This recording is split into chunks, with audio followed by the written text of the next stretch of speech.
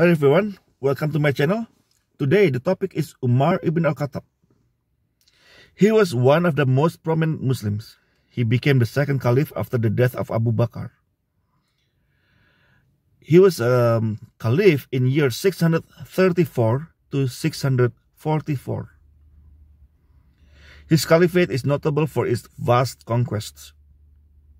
He was able to incorporate present-day Iraq, Iran, Azerbaijan, Armenia, Georgia, Syria, Jordan, Palestine, Lebanon, Egypt, and part of Afghanistan, Turkmenistan, and southwestern Pakistan into the caliphate. During his reign, the Byzantines lost more than 3/4 of their territory, and in Persia, the Sassanid Empire ceased to exist. He had so much influence that among the Muslims, I will show you how much influence he had in front of Allah or in Quran.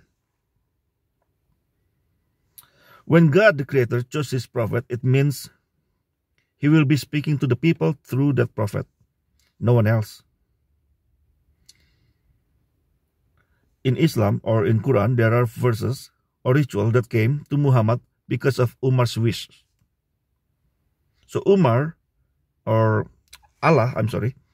followed and granted his wish, and then sent the verses to Muhammad.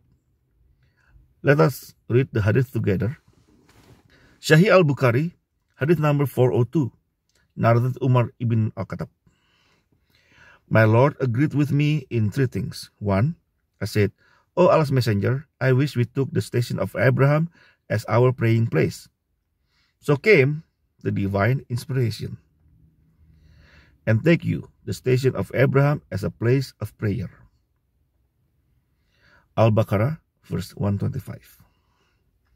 2, and as regards the verse of the veiling of the women, I said, O Allah's Messenger, I wish you ordered your wives to cover themselves from the men because good and bad ones talk to them. So the verse of the veiling of the women was revealed. I believe this verse, chapter 24, verse 31. 3. Once the wives of the prophet made a united front against the prophet, and I said to them, it may be, if he, the prophet, divorced you all, that his Lord will give him instead of you wives better than you. So the verse was revealed. This chapter 66, verse 5. We can only wonder what kind of creator this is. The creator of the universe got some suggestions from the companion of the prophet. And then he agreed and sent down the verses to the prophet, to Muhammad, who's supposed to be the prophet. This is as if Harun or Aaron asked God a few things and granted. And then the verses came down to Moses or Musa. It is not possible, for one thing, if Allah is all-knowing, then he would not need Umar to ask him those things. He knew what Muhammad needs. Especially the verses, any of those three verses. The verses of the veiling of his wives. The verse of about the station of Abraham, especially his station of Abraham, it's a very important ritual during Hajj. How could not Allah reveal the verse before Umar mentioned it? Why didn't Allah send the verse of the veil or Surah 24 verse 31 to Muhammad before Umar mentioned it? Or sending Surah 65 verse 5 to stop Aisha and Hafsa from talking bad or complaining about Muhammad before Umar mentioned it. The all-knowing God waited until someone mentioned it. Now, there's even a hadith that placed Umar second after Muhammad. Narrated, this from Jami at-Tirmidhi, Volume 1, Book 46, Hadith number 3686, or Arabic reference, Book 49, Hadith number 4050. At-Tirmidhi. I will read. Narrated Uqbah bin Amir that the messengers of Allah said, if there was to have a prophet after me, it would have been Umar bin al-Khattab. And this hadith created as Hasan, or acceptable. Of course, I don't know what context or under what context Muhammad say something like that. But Umar must have shown Muhammad some qualities, might be leadership. Who knows? But then again, why would Muhammad say something like that if he's the final prophet? That kind of thing would not be mentioned at all. If he's the final prophet, then that's it, period. There's no, if there is another prophet, then after me, it would have been Umar. That's very funny. Yes, Umar was the second caliph. But in my opinion, Umar supported Abu Bakr to be the first caliph as a political move. Abu Bakr was a caliph for 2 years. Abu Bakr listened to Umar anyway. Umar didn't want to look greedy, you know. Umar was smart. He must be at least a smart guy, for sure. And when he was younger, actually, he was not he was a drunk. Umar was a drunk. His father didn't like him even.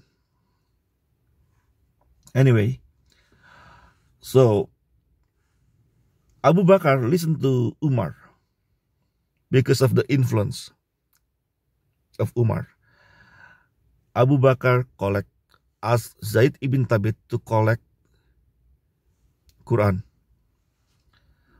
We can read it from Sahih al-Bukhari 7191. Narrated Zaid ibn Thabit.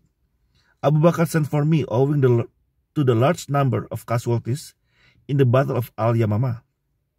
While Umar was sitting with him, Abu Bakr said to me, Umar has come to me and said, a great number of qaris of the Holy Quran were killed on the day of the Battle of Al-Yamamah.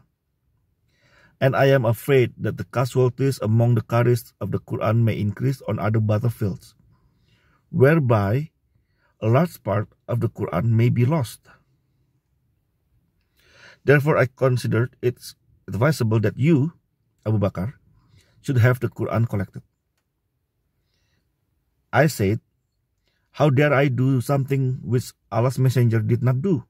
Umar said, by Allah, it is something beneficial. Umar kept on pressing me for that till Allah opened my chest for which he had opened the chest of Umar. And I had, in that matter, the same opinion as Umar had. I will stop there. I'm not going to read the whole hadith. So, it is his idea that we now, or Muslims now, have Quran as the whole book, a book, Mushaf. In that, from that hadith, I need to make sure that you know what Qari is. Qari is people who memorize Quran. But of course, those people are not the same as the people today. People today memorize Quran, the whole book, the whole Mushaf, Those Qaris, they did not memorize the whole book or the whole Quran. They may memorize parts of Quran, maybe a couple of chapters, a few chapters, or one chapter, or maybe a few verses even. So it's different compared to today, what's called Hafiz.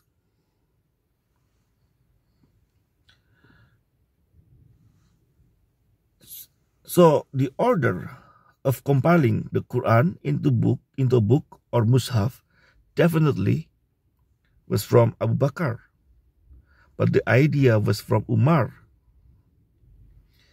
If it was not from Umar, Abu Bakr would disregard that kind of idea. Maybe. Because this came from Umar, who over time gained some influence. So, verses from Quran came down because Umar asked. The compilation of Quran was Umar's idea. The expansion of Islam was because of Umar. Well, you see, that's because of his influence that make Islam grew, or when they fight, the generals listen to Umar because of his influence and maybe charisma, right? No wonder Muhammad said Umar bin al-Khattab could be the next prophet. Please note that this is all from Sunni's view, not Shia.